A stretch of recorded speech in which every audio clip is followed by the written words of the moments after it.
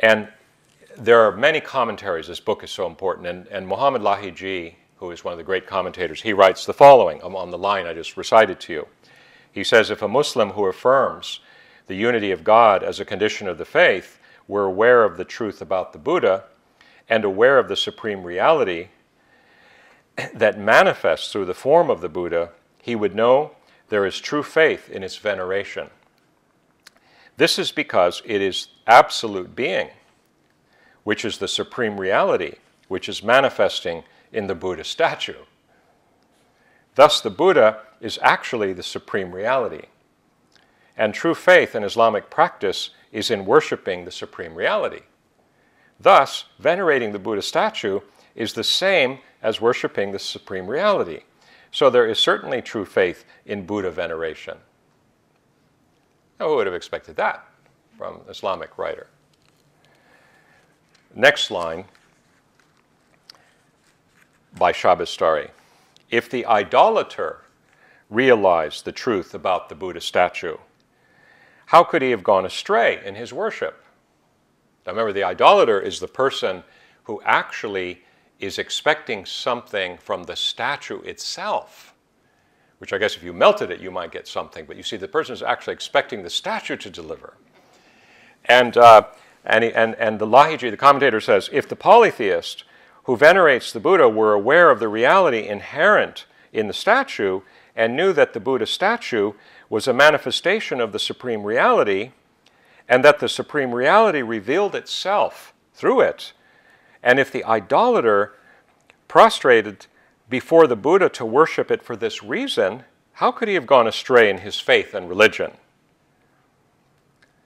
Shabastari's next line is, the idolater sees only the form of the Buddha statue, which makes him a heretic according to Islamic law. But now you're going to see what he's onto here in a moment, because he says, Lahiji says, the idolater hasn't seen anything but the outer form, meaning the particular delimited outer form of the Buddha.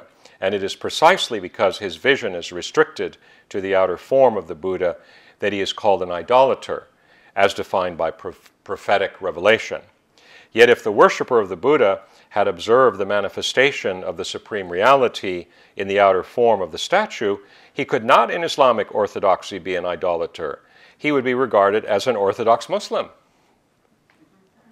You see the distinction, huh? So the Buddhist who venerates the Buddha because of its inherent meaning is by definition an Orthodox Muslim. But now is his coup de grace. Shabastari says, you also, if you don't see within its hidden reality, cannot be counted as a Muslim in the faith. He's now talking to his Muslim brethren, because there are some fanatics even then. Lahiji says, since it is established that the idolater's heresy is due to only observing the outer form of the Buddha, you who claim to be a pious Muslim are also an idolater if you only see its outer appearance and you fail to see the supreme reality manifesting in the form of the Buddha.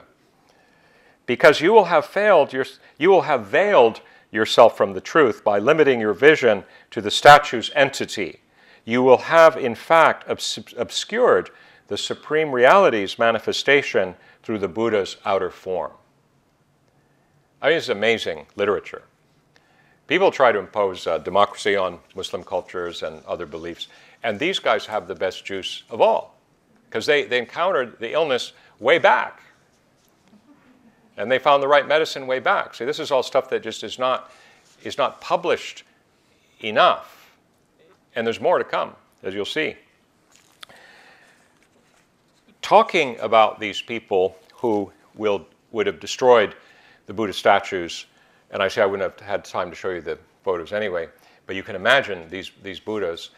I mean, they're just utterly astounding.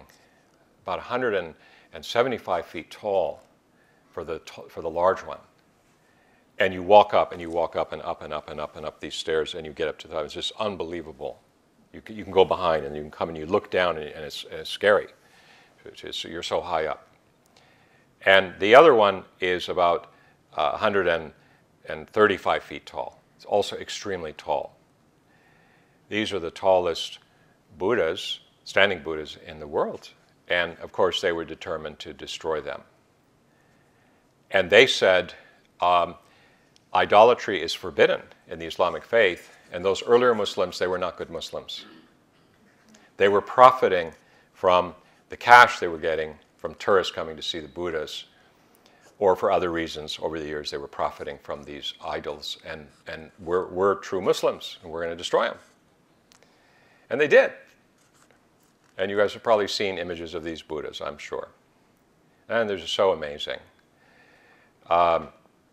Frescoes, like I said, I was up to them, right up to them. They were just so beautiful. And you can still see them in other parts of the world, but it's just so astounding. Now we're going to turn to a different thinker, and then I'll end the talk and take some questions. This thinker, his name is Khwarazmi. And Khwarazm is Central Asia, beyond, north of the Oxus River. And Khwarazmi, like Shahrabastari, is very concerned about the idolatry in Islam, actually. And so he wants to try to talk with his Muslim brethren about true idolatry and true belief or true insight. And let's recall that the Sufis were always more interested in spiritual perception than spiritual or religious conviction. And they saw conviction grounded in the emotion of insecurity, fear, and that this would make people very dangerous indeed. So here's what Khwarazmi says. The Muslim believer who is veiled from seeing reality and who has limited God to the form of his own belief does not actually believe in anything except the divinity of his own fantasy and mental fabrication. Yet the supreme essence abides beyond limitation and definition, even as it appears in all of the forms of existence, in conformity with the eternal divine attributes. Therefore, whoever attempts to restrict what is beyond limitation and who rejects any conception of divinity other than his own has only the God he has fabricated as the God of his belief. So there is no difference between the carved idols worshipped as deities by idolaters and the gods fabricated in the constricted minds of those veiled from true reality. This is Khwarazmi, writing during the Timurid period, 2 centuries later, writing in Herat, Afghanistan.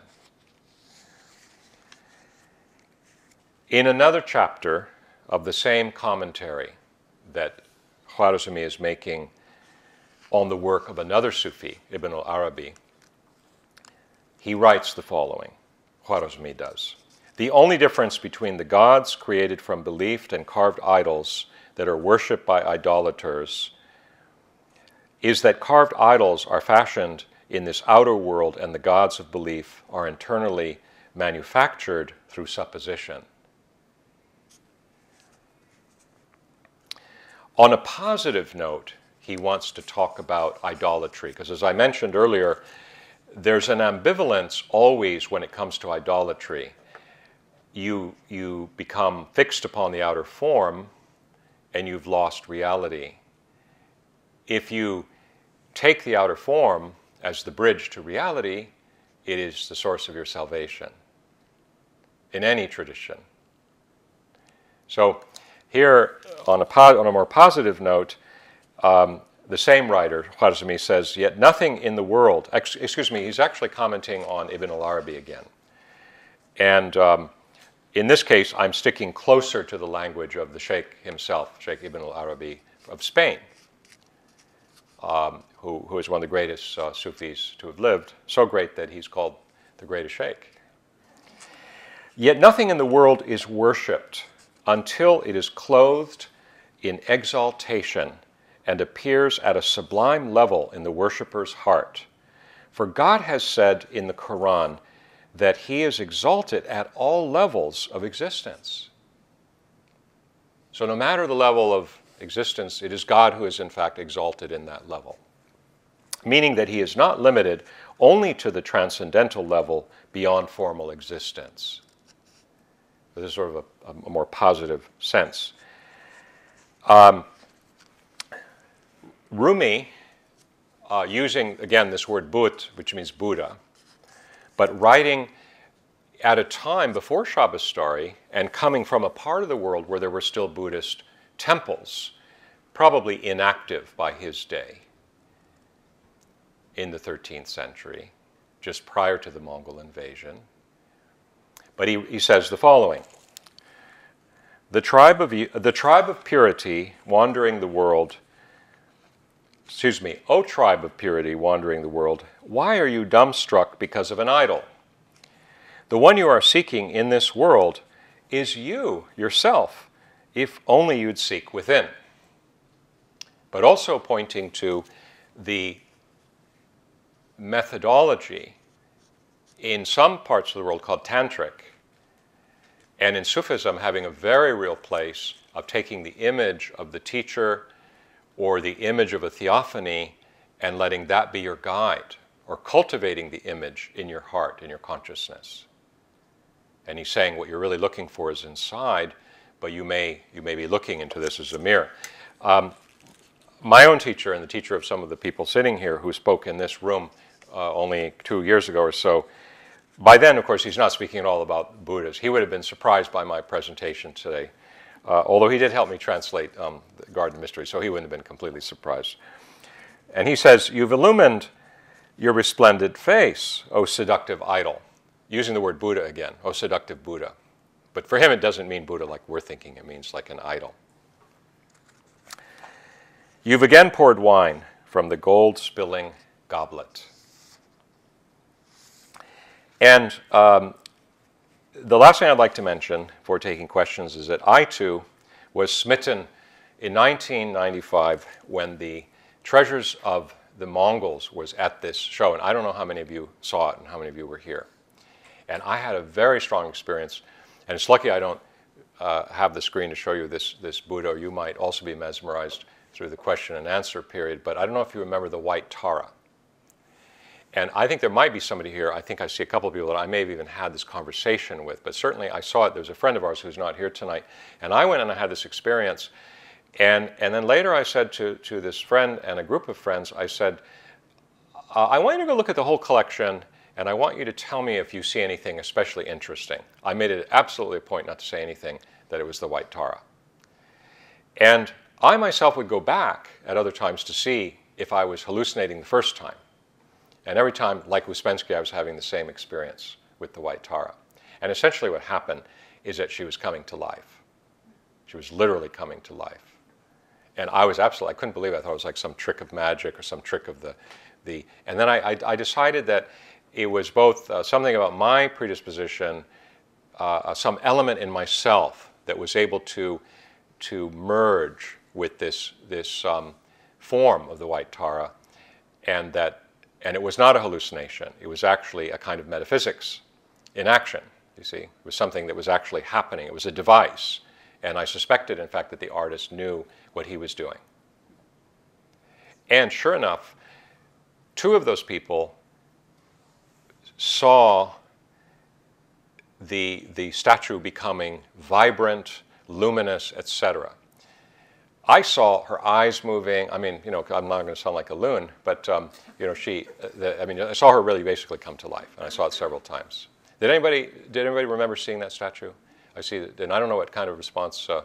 If I'm exaggerating or if you had anything similar, but I mention this because again, I want to come back to the thing I said earlier. The museum is a strange collection of things from all over, and there's a way that it can be a very scattering and dissociative experience, just wandering through the museum at random, like somebody wandering through, one of these all-you-can-eat restaurants or something, and then leaving with indigestion. So when I come to the museum, I sort of pick what I'm going to look at. I mean, you have to.